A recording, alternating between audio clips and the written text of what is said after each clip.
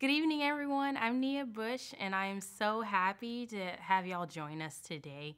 I am the new 2020 Flood intern, and I'm so excited and thankful for us to be here. I'd like to have y'all follow along tonight. If y'all the notes will be in the description as well as in the chat.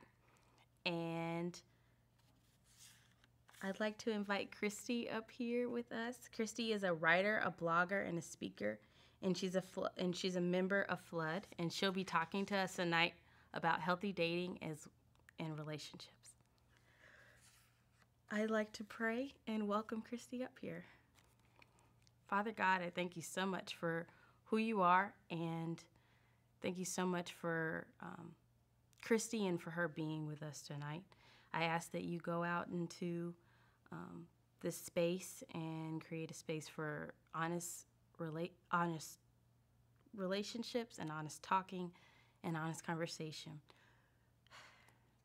In Jesus' name I pray, amen. If you have any questions for Krysti, you can just leave them in the chat and she'll answer them at the end. Thank you.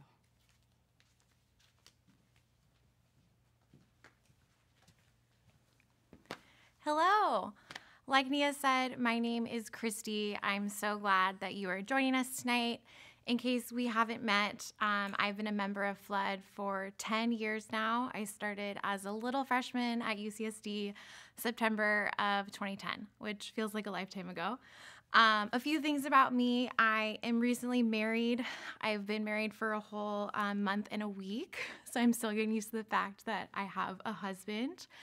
And we just adopted a cat on Saturday, which we are both obsessed with, and his name is Pluto, and you can follow him on Instagram.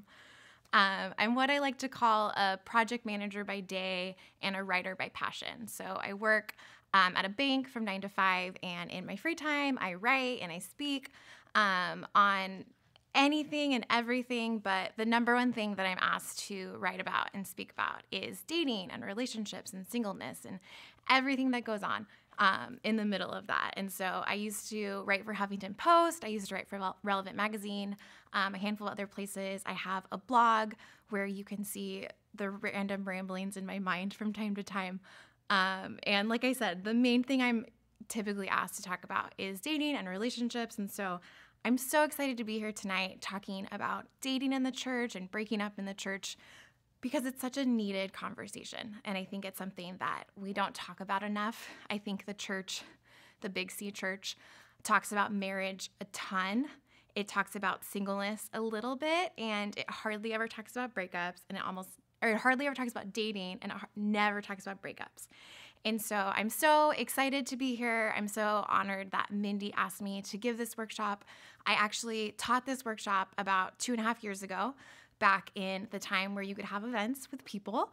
And it was so much fun. I had a lot of really cool conversations afterwards with people, which I realize we can't do tonight. But what's exciting is we are going to do a live Q&A. So like Nia said, if you have any questions throughout the evening, just throw them in the chat and we'll hopefully get to them at the end. And yeah, this workshop was born not because I'm a dating expert, not because I date perfectly, but because I think it's an important conversation that I didn't see people having.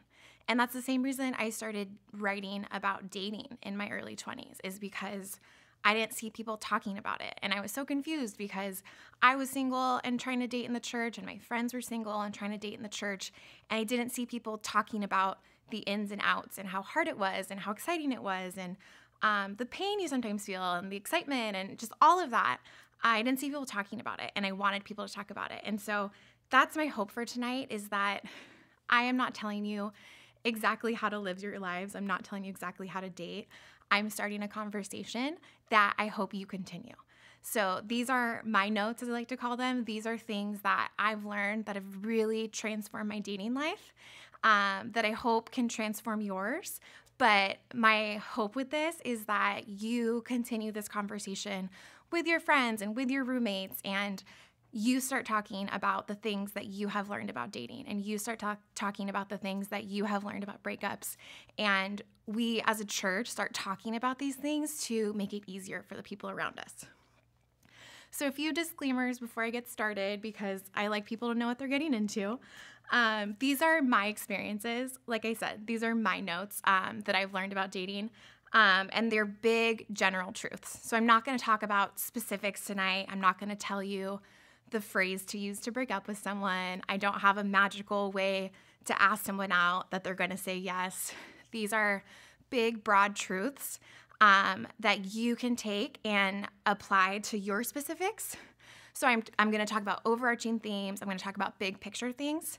And dating is really personal and unique to each person. I think that sometimes the church, sometimes society in general, treats dating like it's the same for everyone. And it's not. Some things that you might love about dating, someone else might hate about dating, right? Some things that you love about singleness, other people hate. And so it's a really personal thing for each of us. And so while I'm going to talk about big truths tonight, some of those might not apply to you, or some of those only part of it's going to apply to you. And that's great. Like I said, I want you to talk about these things and really wrestle with what about this area that Krysti talked about was really spot on in my life, and what about that isn't part of my life, which is great. Another huge disclaimer, what we're talking about tonight, again, big general things about relationships. The one thing they're not going to apply to is abusive relationships. I am not trained to talk about that. I'm not equipped to talk about that. Someone at Flood would love to have that conversation with you. It's just not going to be me. And so while we talk about boundaries tonight, while we talk about forgiveness and breakups and things like that, I don't want you to think it applies across the board. So boundaries with a healthy person are going to look very different than boundaries with an abusive person. And so I just want to make that very clear. And the other thing I want to embrace from the very beginning is there's a catch-22 with workshops on dating anywhere, but especially in the church, because if you're single and you're teaching a workshop on dating, there's someone in the audience who's thinking, well, you're single, so you don't really know that much about great relationships. But if you're married and you're teaching a workshop on dating, there's someone in the audience thinking, well, you're married, so why are you lecturing me on how to date? And I get it. I have been both of those people in the audience. But the beauty of this is while I am married, I wrote this while I was single. So I think that I have hit the sweet spot. You can let me know in the comments. But yeah, let's get started. So a few years ago, I was sitting in therapy and my therapist asked me, have every breakup, every end of a relationship you've been through been really super intense and painful and kind of a big ordeal? And I sat there and my gut reaction was, no, of course not. And then I thought about it some more, and then I was like, well, yes, they have, but isn't everyone's breakup painful? Isn't everyone's breakup intense and a big deal? And that question and kind of the conversations afterwards set me on this journey of exploring, is it possible to have a good breakup? Is that even a thing? Which at the time, I didn't think so. But I started asking friends, and I started looking at people around me and how they dated and how they broke up. And I started researching it. If you know me, you know I love to Google things. And so I started learning all kinds of facts about when relationships end. Like our brains are actually addicted to relationships. And so when we go through a breakup, our body's actually going through a detox.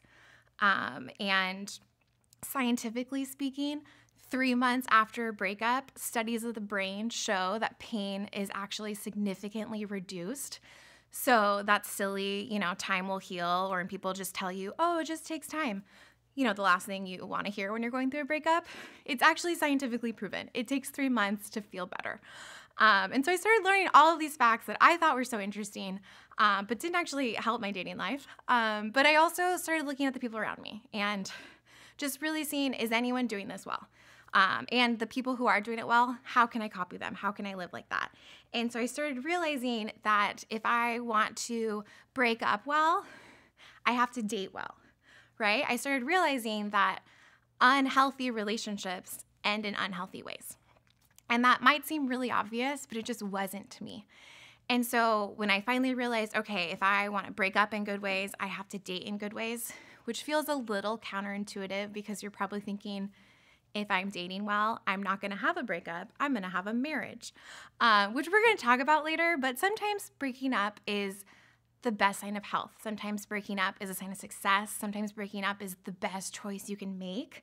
And so dating well doesn't always lead to marriage. Dating well leads to healthy relationships.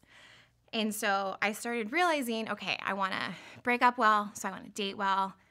How do I start to date well? What does that look like? Again, I started looking at the people around me and the relationships that I admired and the relationships that I didn't admire. And I realized that if I want to date well, I have to take a step back and I have to focus on being a healthy person. So I realized there's this cycle of if I want to break up well, I have to date well. And if I want to date well, I have to be a healthy person. So I actually had to start with being a healthy person who then could date in healthy ways, who then could break up in healthy ways. And this cycle that I discovered is what we're going to talk about tonight. And there's a handout. If you are a note taker, it's online. You can find it. It's very easy. So if you aren't a note taker, it's just a circle. I think you can figure it out. But that's really what we're going to focus on tonight. And we're going to start at the very beginning, which is how to be a healthy person. And again, this is big picture. In 2 minutes, there's obviously a lot of ways to be a healthy person. There's a lot of things we can talk about. And also, it's going to look different person to person. So a healthy introvert is going to look a lot different than a healthy extrovert. A healthy 21-year-old is going to look a lot different than a healthy 37-year-old. So just be aware that that's going to look different depending on where you're at and who you are and what your preferences are.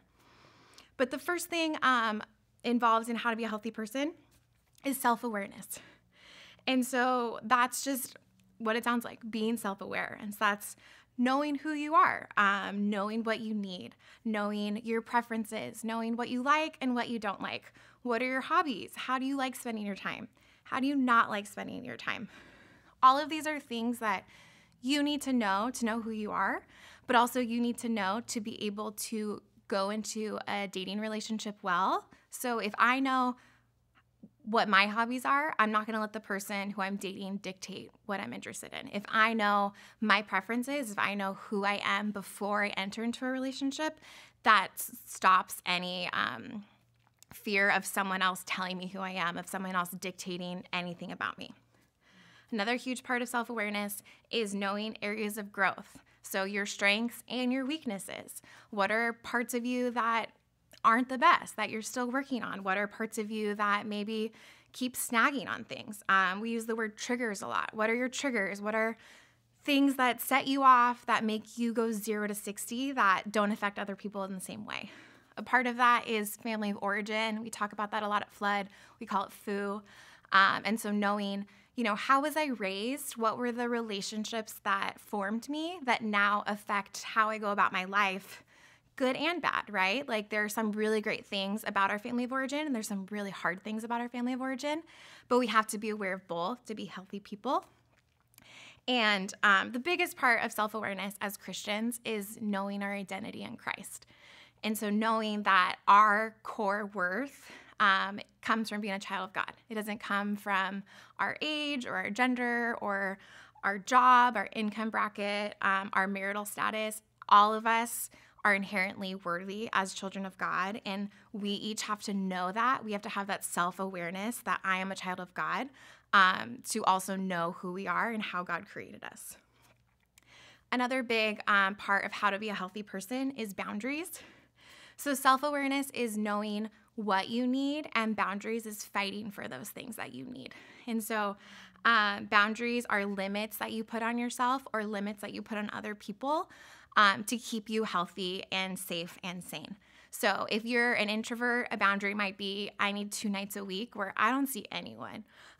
If you're an extrovert, a boundary might be, I need 3 coffee dates a week or FaceTime dates a week in the area of COVID because I need people in my life. So boundaries are going to look different, again, for each person, and a huge part of creating boundaries is self-awareness. You have to know what you need before you can ask for it. You have to know who you are and kind of how you're made before you can tell people, this is how I need you to interact with me. And again, the thing I want to focus on with boundaries is we think of them a lot as walls we put up for people of like, you can only come this far. But also boundaries are walls we put up for ourselves. And like, how do I make sure that I stay healthy? And sometimes they're the same wall, but they can be very different. And so knowing what are boundaries that I put around myself to keep me at my best versus what are boundaries that I put around other people to make sure that I can interact with them in the best way. And so what does this look like, how to be a healthy person in the day-to-day? A big thing is counseling.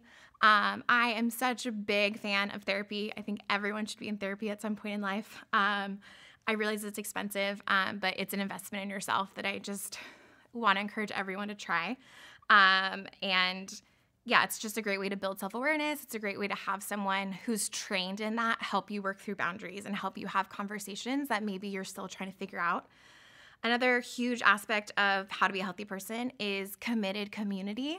And I'm not talking about the group text of people that you share funny videos with or maybe people you hang out with on Saturdays. But I'm talking about, it's what Henry Nouwen calls soul friends. So people who really connect with you on a deep level and are committed to seeing you at your best. And so these people are the ones who will tell you if you need better boundaries. They're the ones who will help you grow self-awareness. They're the ones who are going to push you to be your healthiest, even when it's hard. That's a huge part of being a healthy person, is having those people in your life and cultivating those deep relationships. And then another big one is prayer. I think that we skip over that a lot, but if we really open ourselves up to the Spirit, if we really ask God, I really want to know the areas I need to grow in, God will tell us. Sometimes it's painful. If we really want to know what boundaries do I need to make this relationship function better, whether that's a spouse or a roommate or a coworker, the Spirit will show you what those boundaries are. And so a huge part of how to be a healthy person is not only being open to the Spirit, but asking for the Spirit to show up and show you those areas. So in a nutshell, that's how to be a healthy person. Again, big picture. And so if we go back to that cycle that we're talking about tonight, the next thing that we want to get to is how to date well. But there's this hurdle that we have to get past that I think so many people struggle with, especially in the church, and that's being okay with being single. And as Christians, we are called to be content with where God has us in life.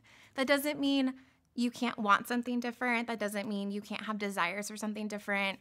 If you really hate your job and want a different job, that doesn't mean you can't be job hunting and like on the lookout and not stoked on, your Monday through Friday, 9 to 5. But we're called to a contentedness in Christ, and we're called to be okay with where He has us, even if we don't understand what that looks like.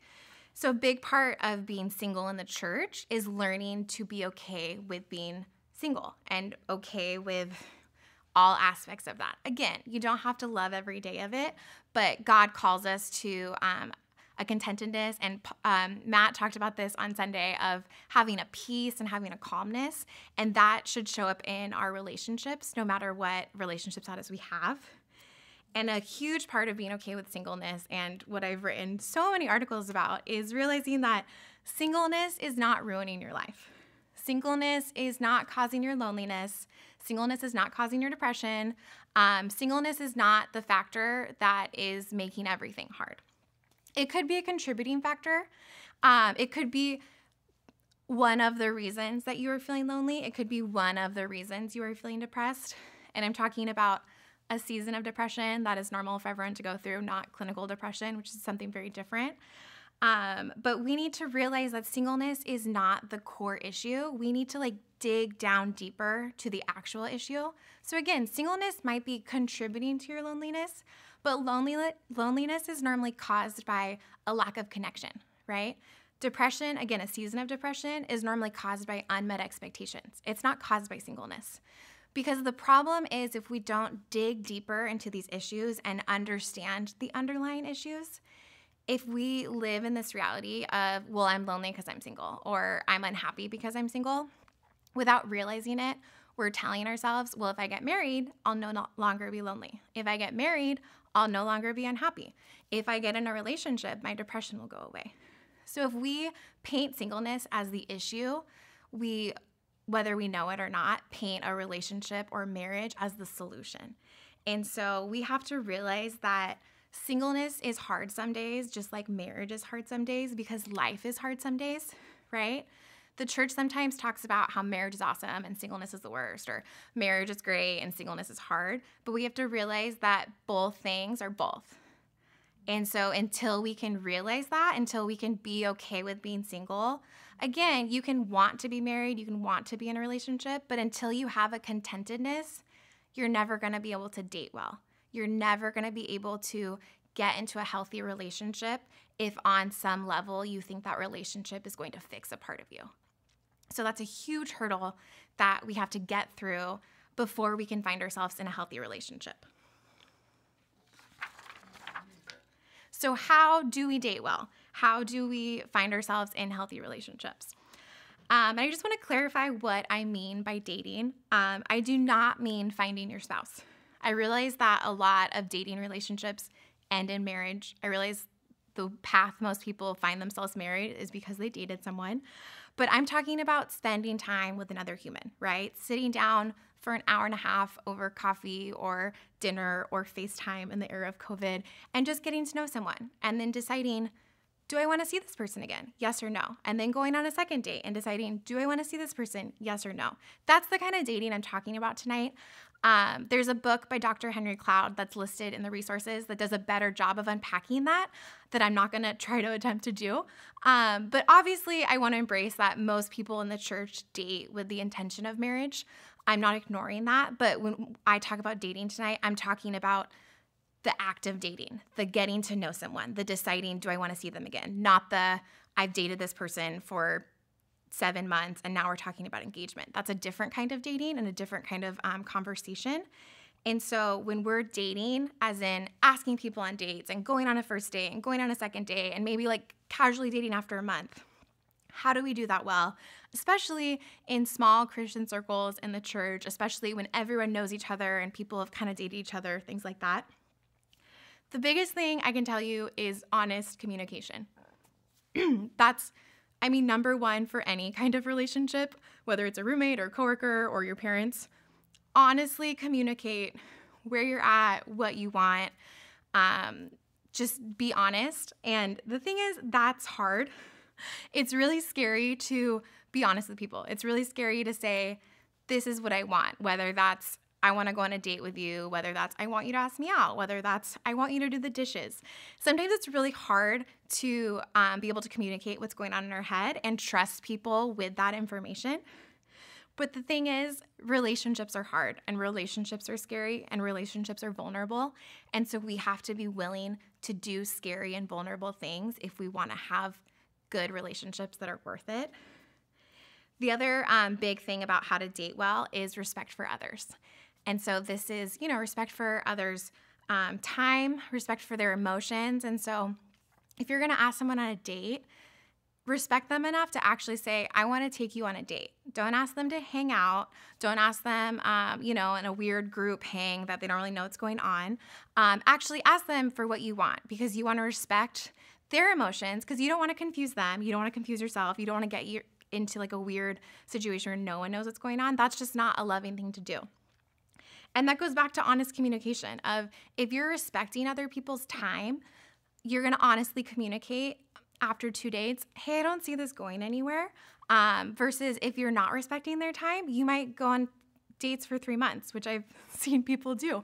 And then they're like, oh, yeah, I knew that wasn't going to go anywhere after 2 days. It's like, why don't you respect people's time? Why don't, as a church, we acknowledge that people are worth our honesty and people are worth knowing where we're at.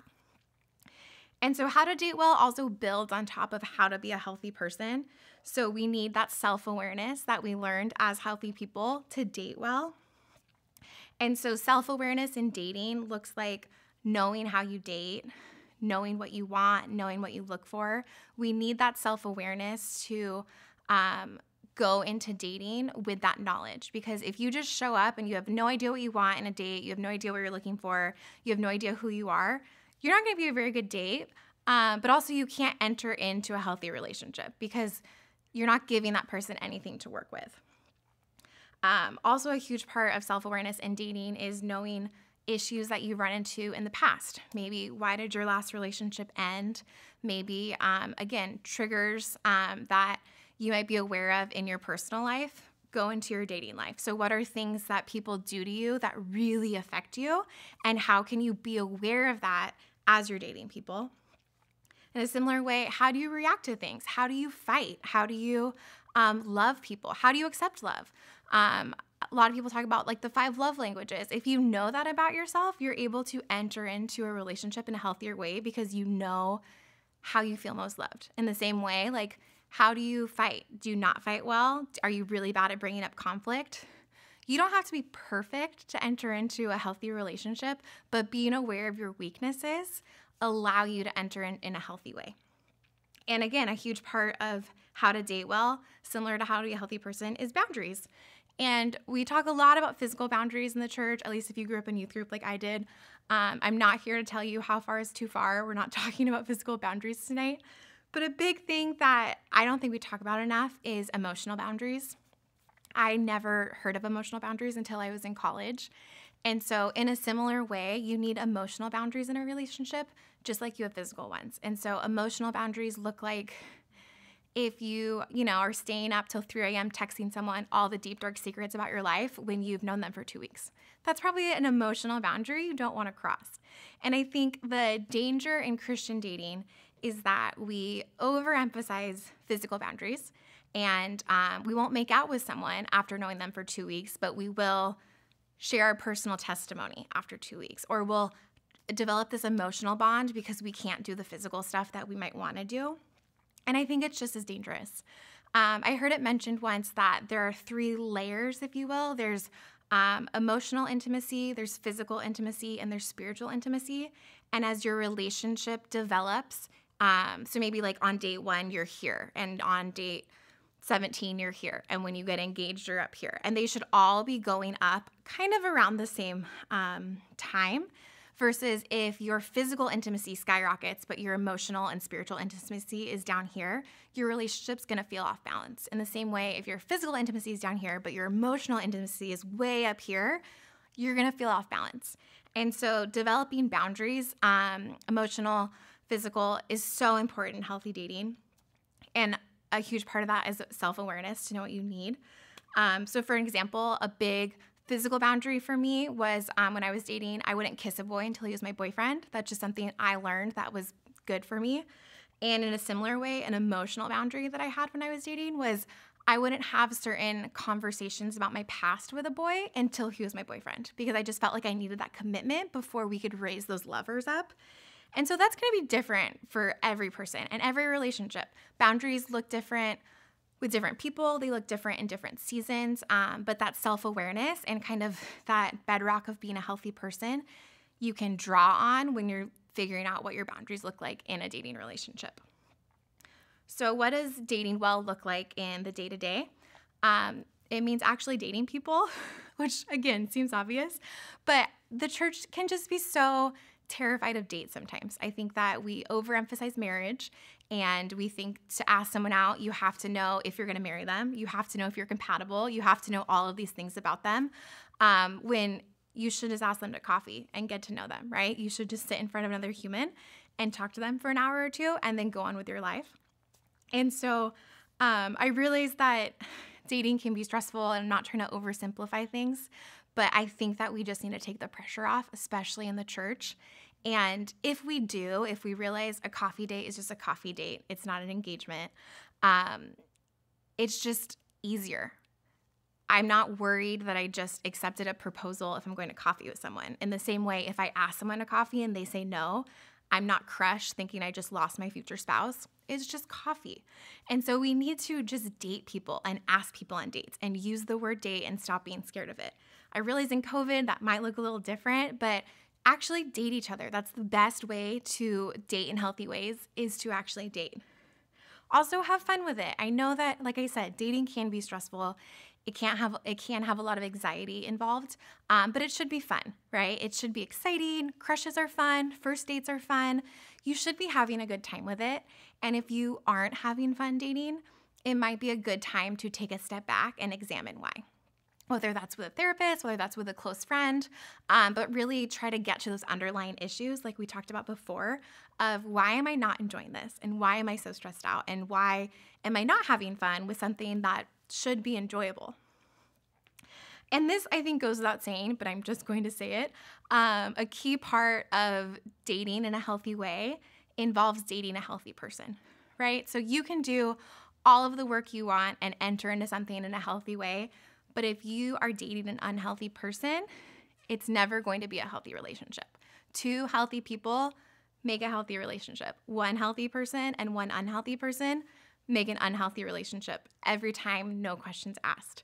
So a huge part of trying to date in healthy ways involves vetting the people you're dating and getting to know them, again, on a coffee date or over dinner or over FaceTime, and deciding, do you seem like a healthy person? Are you in a healthy spot? Do you have self-awareness? Do you have good boundaries? Are you able to openly communicate with me or not? And from there, deciding, does this person seem healthy and like a relationship that's worth pursuing? Okay, so we talked about how to date well, and now we're going to get to how to break up, which I know is what everyone wants to talk about. But again, there's a hurdle involved here, right? A hurdle that we have to get over. And that is being okay with breaking up. I've said this before. I think the church can sometimes overemphasize marriage. I think that it can make marriage the ideal. And so it makes relationships that end in marriage successful. And therefore, it makes relationships that end in breakups seem like failures, which is really unfair. And when you're dating, it's really crushing to not only be going through a breakup, but feeling like you failed. And I've definitely been there. And so, like I said, we need to take the pressure off, but we also need to realize that breaking up can be such a sign of health. Sometimes it can be the healthiest thing that you can do. Sometimes it can be a sign of success if two people are able to sit down and decide, you know what? This just isn't it. Let's walk away before we go further and spend more of our time getting to know each other when we know this isn't just going to work out. That's a huge sign of two healthy people. And I think in a weird way, we should kind of celebrate those breakups. But the problem is with the church is when we zero in on marriage, we think that we just take breakups off the table, right? And so this hurdle, being okay with breaking up, we almost have to leave the idea of breaking up on the table while we're dating. So while we're evaluating, while we're getting to know someone, we're not zeroed in on, you're cute, I like you, we both want the same amount of kids, so we are getting married.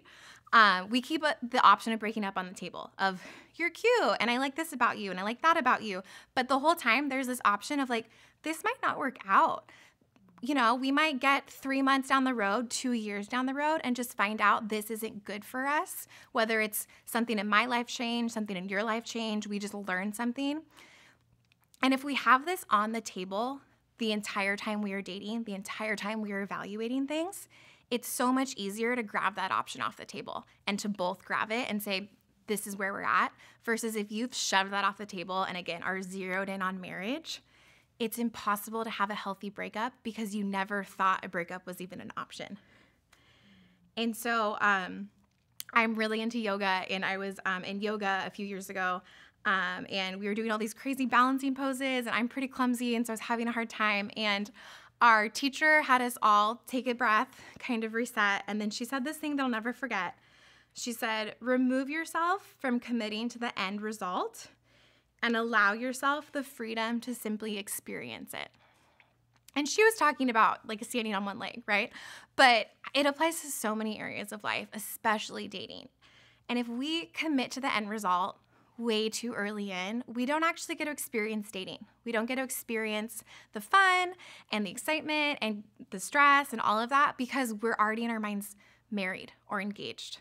And so I just want to challenge you guys with being okay with breaking up doesn't make breaking up less painful. I won't tell you things that aren't true. But it allows you the freedom to experience dating, and I think it allows you the freedom to experience dating in a healthy way because you're actually evaluating, is this person good for me? Am I good for this person at all times? Versus we've been on 3 dates and I think I want to marry them, so now I have to marry them no matter what. And that's a really painful place to be if you ever get to the point where it's I'm not going to marry them, and how do I now sit with this additional grief that maybe I didn't have to put myself through? A pastor that has a really great series on dating, which I link to in the resources, talks about it of when you're dating someone, the only thing you owe them is your honesty. Obviously, when you're engaged or if you're in like a committed relationship with them, you might owe them other things that you've agreed to. But in the early stages of dating, all you owe people is your honesty, nothing more. Whether that's, I want to see you again, I don't want to see you again, I think I'm in a healthy place, I don't think I'm in a healthy place, whatever the honesty is. And so in the same way, I think that what we owe each other is to keep the option of breaking up on the table, just to allow ourselves to date each other in a healthy way. And so now we're going to get to what we've all been waiting for. How do we break up well? How does anyone do this? What is the magical answer? I wish I had a magical answer for you, but we'll see how good it is. Obviously, this is going to depend on the relationship, right? Were you guys dating for a month? Were you dating for a year? Have you guys met each other's families? Were you casually dating? Were you thinking you were going to marry the person? So this is going to be dependent on the length of the relationship, the seriousness of the relationship. Also, it's going to depend on you. But how to break up well is going to build upon the other things we've talked about, right? So if we go back to that honest communication of how to date well, honest communication is so important in breaking up well, right? So it's letting people know where you're at. It's letting people know what you're thinking. It's not being evasive. It's not trying to shy away from hard conversations because you might hurt their feelings. If you shy away from being honest with someone in a committed relationship, you're going to hurt their feelings more. And the biggest part of how to break up well with honest communication is communicating even when it's hard. It's really hard to break up with someone. It's really hard to tell someone, I don't think I can date you right now for these reasons, or I don't think I'm in a place to commit to this. Like, that's a really hard thing to say, but we have to be honest about that, and we have to show up, and we shouldn't lie about it. We shouldn't give reasons that aren't true. We shouldn't try to pass it off on, well, it's not you, it's me, or, oh, well, I just feel like God told me to break up with you. We should be really honest. Is it really not you? It's actually what I'm going through? Then you can say that, but if you're going to say it, you have to mean it. And we just have to be honest about these things because breakups aren't easy. They're never going to be easy, but they're a lot easier when you're being honest. And then respect for others. So respect them, again, enough to be honest with them, even when it's hard, even when it's something kind of painful to say. Respect them enough to communicate lovingly. Even if you're going through a breakup where you feel wronged, you feel like, you have every right to yell at them and or be a jerk to them, respect them enough that that's just not what's needed right now. And post-breakup, respect people enough to be the bigger person. I think in the church, it's so hard to date in small Christian circles, whether you're in the same friend group or same life group or whatever that looks like, and then you break up with them, and then you're still in these small groups, and you see each other every Thursday or at so-and-so's birthday party or what have you. And so respect for others really comes to play with respect them to be a bigger person. So whether you're hurting, whether you feel wronged, whether you think I should win the friends group, or this is my life group first, I'm going to stay here and you have to get kicked out. Respect them enough to either have a conversation about that if you think it's something you have to have a conversation about. I'll say I dated a lot at Flood. I had a lot of awkward interactions at Flood, whether at life groups or when I was an intern at Flood. And it's really complicated and it gets really messy really fast. And I think the thing that I've learned the most is that if you are going through a breakup, even if you feel wronged, even if you feel like you deserve everyone to know that you were in the right or you broke up with them or what have you, just gather your closest friends around you. And those people are going to be the ones that know all the intimate details of your relationship. They're going to be the ones that know who broke up with who and all the horrible things they did. And those are the people that you're going to vent to. And those are the people that are going to really rally around you. And let your ex have their group of people. And those people, again, are going to know the intimate details and they're going to know everything and what have you. But leave your bigger community out of it. You don't need to involve your life group in the drama of your breakup. You don't need to involve your whole friends group. You don't need to have someone canceling their birthday party, what have you, over this breakup. I'm not saying you can't talk about it. I'm not saying don't be honest with people and invite people into that if it's necessary. But I think especially in this age of social media and reality TV, and it's really easy to think that I want everyone to know that I was in the right, or I want everyone to know this. And I think as Christians, that's just not helpful. And so especially if we want sustainable communities moving forward where people are dating each other, we need to just do the healthy option, which is let me have my people and let me grieve this, which we're going to talk about, and let me rally those people. And I don't need all of these people involved in this right now. And so again, building off of how to be a healthy person, self-awareness is really big in breakups and how to break up well. And so that's knowing what you need. And that's knowing when a relationship gets to a certain point that like this isn't a good place for me anymore, or this person isn't who I thought they were anymore, or now that I found out these things, that's just not what I'm looking for. And so now it's my time to bow out or kind of end things. And so self-awareness, knowing what you're looking for in relationships, knowing, again, what you need as a person is so big, and being able to have conversations about breaking up and knowing when to break up, when to not break up, things like that. And post-breakup, self-awareness is so key, and just knowing what you need as a person. I'm a huge introvert. I need a lot of time to process things. And so I had to learn when I go through a breakup, I have to ask for a lot of space from the person I just broke up with, but even sometimes from my friends. Like I need to go journal in my room. I need to be alone for a lot of time because I really have to process my thoughts myself. But also I had to learn that there's a certain point I get where I have to invite my friends in and I need my people.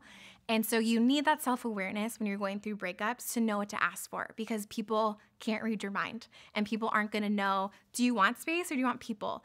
The person you just broke up with isn't going to know, can I text you or can I not text you, unless you express that. And so you really have to like figure out, what do I need? Do I want to tell this person, don't text me ever again? Or am I going to see them once a week on Sundays? And so a text every now and then will make that feel more normal. That's purely for you to decide, and you get to ask for that. And so part of self-awareness and part of honest communication is knowing what you need and then asking for what you need. And one thing I will say about self-awareness is you have to value your health above everything else, because no one else will, right? And so I think a lot of times people, especially in the church, go through a breakup and they need space and they need to heal, but they don't want to seem mean and they don't want to seem rude and they don't want to ask their ex, please leave my life group, or please don't talk to me on Sundays, or whatever it is, because they're like, well, I'm a Christian, I should be nice and happy and what have you. But if you don't prioritize what you need, no one else is going to. And so a huge part of self-awareness is knowing what you need and then knowing that you have to fight for it, right? And that goes into boundaries. Again, building off what we talked about. Boundaries in breakups is having those lines. If a relationship gets to this point, it needs to end. If someone treats me in this certain way, that's not what I want. And so I'm going to tell them, I'm no longer dating you. But in a post-breakup, again, what does space look like? What are the boundaries you need to be healthy? Is it you guys need to be in different life groups? Is it we can't talk anymore? We can't text. We have to unfollow each other on Instagram. Like whatever it is, it's not silly. Whatever you need to be healthy, you have to ask for that, and you have to put those boundaries in place. And people can't read your mind, so you have to express those boundaries, and you have to know to ask for them, and you also have to work on them. So if you tell someone, hey, don't text me, but then you're texting them, you're not following those boundaries. So boundaries go both ways. And I think what's really hard when you break up in the church in small Christian circles is figuring out those boundaries, because it is really difficult when you break up with someone that you see every Wednesday night, or you break up with someone who you used to sit with in the same row at church. And I realized, again, COVID makes that a little different, but it's still hard when you break up with someone and you see them on Instagram, or you're in the same group text, or whatever it is. And so I don't have a perfect answer for you. Again, that's going to look like a lot of different things for a lot of different people. I'm a pretty private person, so I typically had really strong boundaries with people I broke up with. Please don't call me. Please don't text me. I don't follow people on social media that I've dated in the past, just because for me, I don't need to see intimate parts of their lives on my newsfeed. And those are my boundaries. And so it might be totally different for you. But the thing is figuring those out with that self-awareness and honestly communicating them, and then fighting for them, right? And holding to them and realizing this is how I stay healthy. This is how I be a healthy person. And so that's how I'm going to be a healthy that's how I'm going to go through a healthy breakup, is to revert back to what makes me a healthy person. And that's these boundaries. And then 2 big things about how to break up well. The first is healthy grieving. So we have to actually mourn the loss that it is.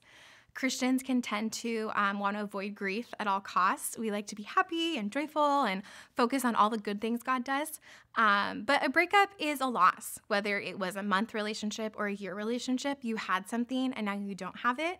And so you need to grieve that and you need to mourn that. And sometimes you have to welcome people into that process with you. Again, it takes a lot of self-awareness to know how you grieve and what kind of grief you need. But grief is important in the breakup process.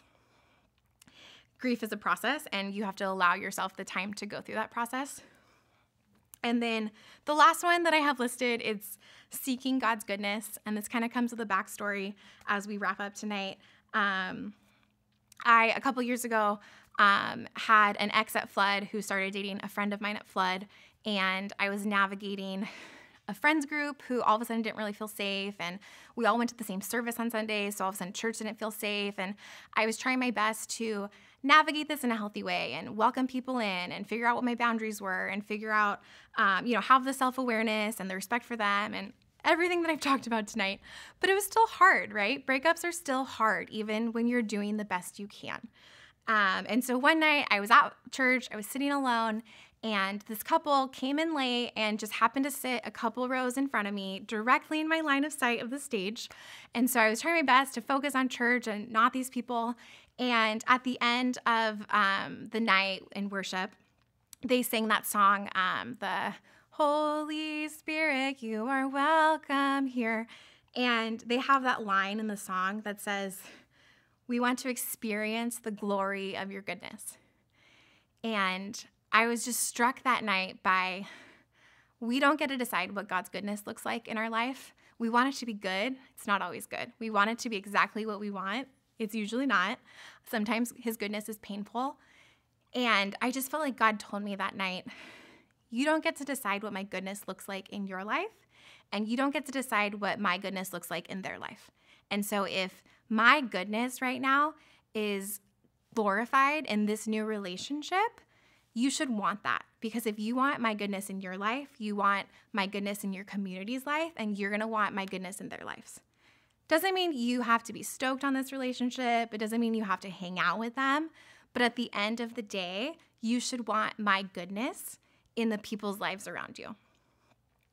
And so that mentality, seeking out God's goodness for the people I'm dating, the people I'm breaking up with, the people who I broke up with and are now dating other people, really just transformed how I went about dating, because I realized if I want God's goodness for me and I want God's goodness for you, I'm going to honestly communicate what I need. I'm going to have really good boundaries. I'm going to work on myself to be the healthiest person that I can be so I can enter into this relationship to be the healthiest relationship possible out of respect for you, because I want God's goodness to abound here. And so I really had to learn what that looks like in my life and in dating and things like that. And it just really changed how I approached dating, because I was not seeking out a relationship for the sake of a relationship. I wasn't seeking out what I wanted in a situation. I was taking a step back and realizing I want God's goodness here. And what does that look like? Does it look like dating this person? Does it look like breaking up with this person? Does it look like engaging in this conversation? Or does it look like taking a step back? And so the number one way that you can be able to want goodness for the person that you are dating and breaking up with, or breaking up with you, is to be a healthy person who is dating in a healthy way, who can then break up in a healthy way, right? And that's really, as followers of Christ, what we should all be working on. How do we seek out God's goodness? How do we, as Flood says, how do we be a movement of hope and healing? How do we enter into everything we're doing with the mindset of God's goodness above everything else? And so I think if we do that, we are going to be healthy people. And if we have God's goodness at the forefront of our mind, we're going to date well because we have a bigger picture to work with. And if we are healthy people who are dating well, we're going to be able to break up well. So that is what I have for tonight. I know that we have some questions and answers, or some questions, and I will provide the answers. And so Mindy, I don't know if you just want to start. Yeah. Okay, so one question that came in was, what are some tips or suggestions to combat loneliness? So if someone's experiencing loneliness, can you share any tips or suggestions? Yeah. Yeah, that's huge. It goes into a lot, obviously, self-awareness. If you're an introvert versus an extrovert, if you live with 5 people, if you live by yourself, loneliness is going to look a lot different. I would say for me, and again, I'm a major introvert, and I typically lived with 2 other people, so in a house of 3 people, before I got married. So have that context in mind. But it's really focusing on building a community of people around you. And I know that's easier said than done, but if you date your friends, and I realize you're like, well, I want to be dating other people, not my friends. But if you really invest in people around you, if you invest in, like I said, soul friends, if you really work on creating a community around you that's going to carry you through whatever season, I won't say you'll never feel lonely, but for me, that's how I don't want to say filled the need, but loneliness is a lack of connection. And so if you have deep, meaningful connection with other people, whether it's romantic or not, you're going to feel less lonely. And so when I was single, my 2 best friends were married, and I would hang out with them and their spouses all the time. And I loved it because I was really good friends with their spouses. And it was a give and take relationship. And I had deep, meaningful relationships and conversations, and they looked out for me and I looked out for them. And I wasn't dating anyone, but I didn't feel the lack of connection and the lack of love and the lack of taken care of that I think a lot of people associate singleness with, because I had those connections just in other contexts. Yeah. That's awesome. Thank you. Another one that came in is, at what point would you say a couple should take a breakup off the table? Would it be engagement? Yeah, that's a great question. I would say probably at engagement. I mean, I do think maybe not. Maybe I would say marriage. I don't want anyone to have to break off an engagement. That sounds like a very painful thing, but I know some people who have had to do that. And again, I think that they made a healthy decision. And so I would say the definite point where you pull a breakup off the table is on your wedding day, when you are actually committing, before God and vowing, like, you are it for the rest of my life. I would think at engagement, at a proposal, you are promising that to a degree, but it's not finalized in a weird way. And so I would say that in a dating mindset, once you're engaged, you kind of kick that off the table. But I do know some people who've had to pull that back on the table. Yeah. Yeah. Another one that just came in general, is it acceptable to break up and get back together? Any thoughts? Yeah.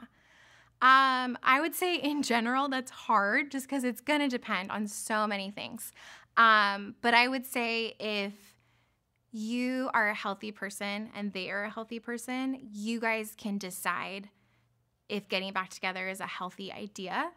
I've seen some people break up and get back together, and it was great and awesome, and they did it in a healthy way, and it worked out for them. I've seen other people break up, and they both were in very unhealthy places, and they got back together, and it didn't work out. And so I think that's more of a question of self-awareness and boundaries and why are you getting back together. And I think that's a great thing to bring your community into, and ask the people closest to you, and ask people who saw you together of, what did you think of us together? We're thinking about getting back together. Do you have any insight? Was I the best version of myself around this person? What did you think about that? And really trust those people's insight into that. Yeah. I love that. If someone breaks up with you, what are some tips for not receiving that as personal rejection? Yeah. That's really hard. Again, it goes into a lot of self-awareness. It goes into a lot of knowing your identity, knowing your worth, which is so hard to do when you get broken up with, right? It's so hard to not feel like I did something wrong, or something's wrong with me, or if only I was like this person would still be dating me.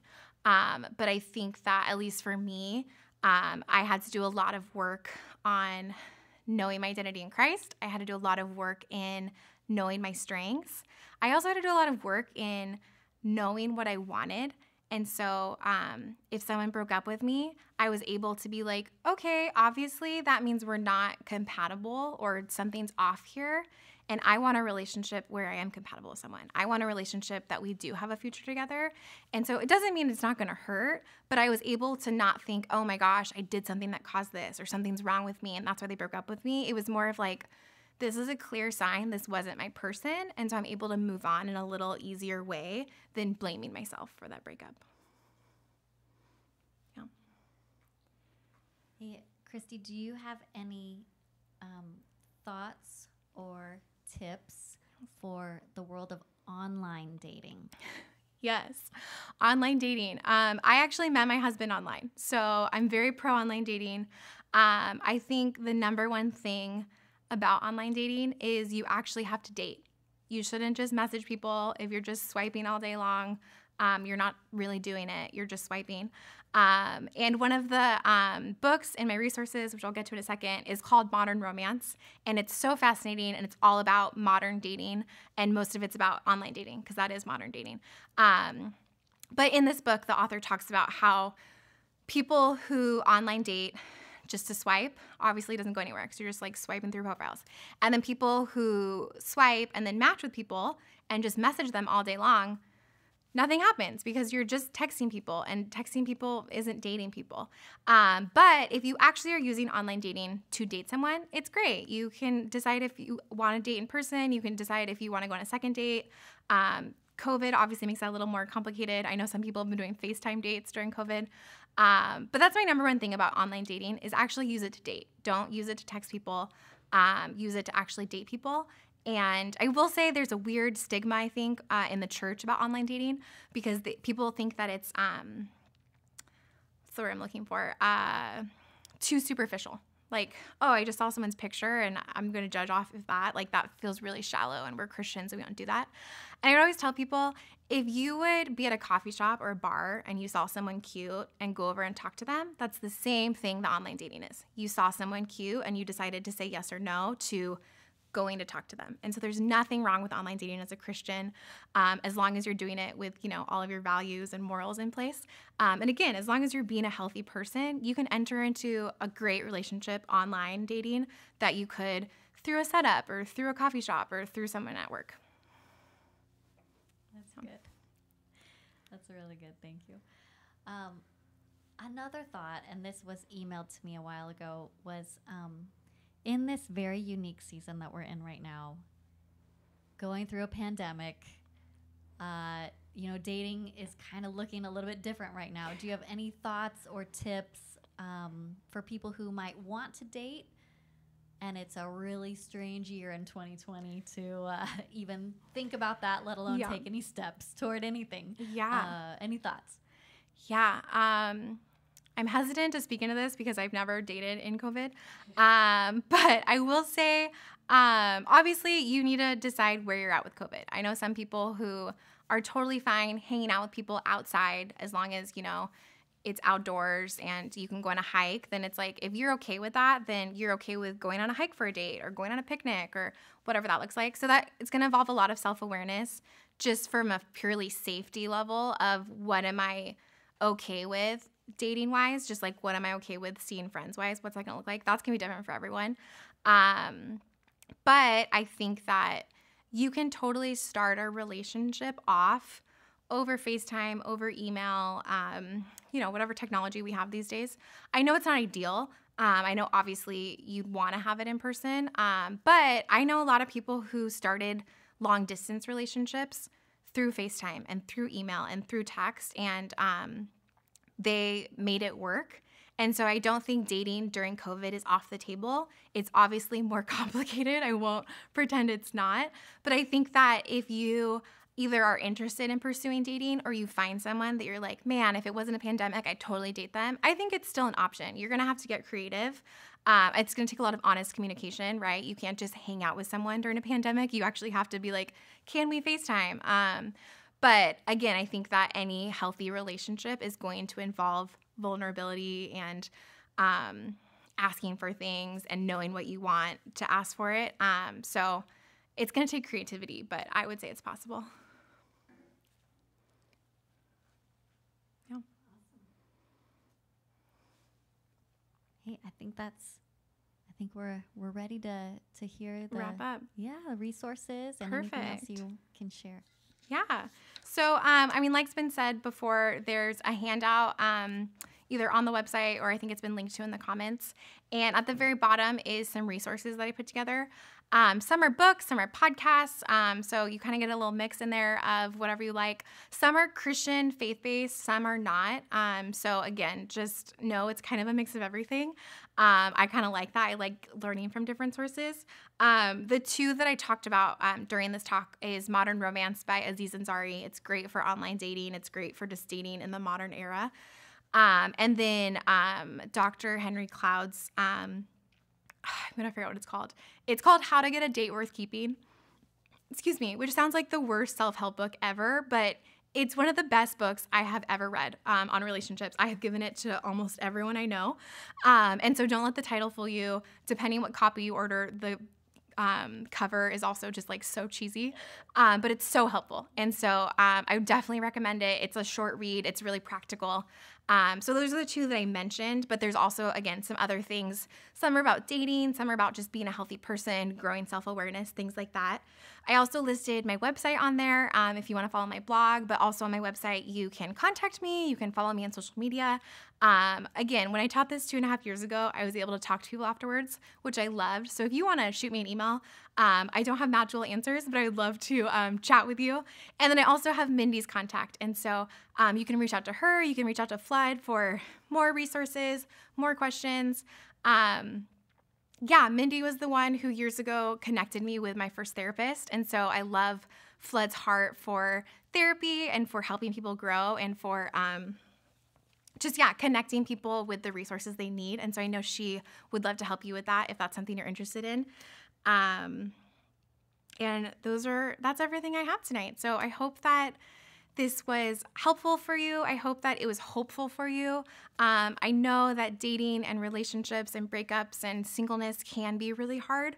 But I hope that what I talked about tonight gave you something to think about. And so my big challenge as we leave tonight or as you end this broadcast is really think about that cycle and think about where you're at in it, right? Are you stuck on one of those hurdles? Are you stuck in an area that you wish you were going around the circle and you just can't get there? And really reflect on why and try to dig into that, whether that's with a counselor, with a trusted friend, whether that's with your community group. Start kind of unpacking where you're at and where you want to be at and how you can get there. So thanks for joining.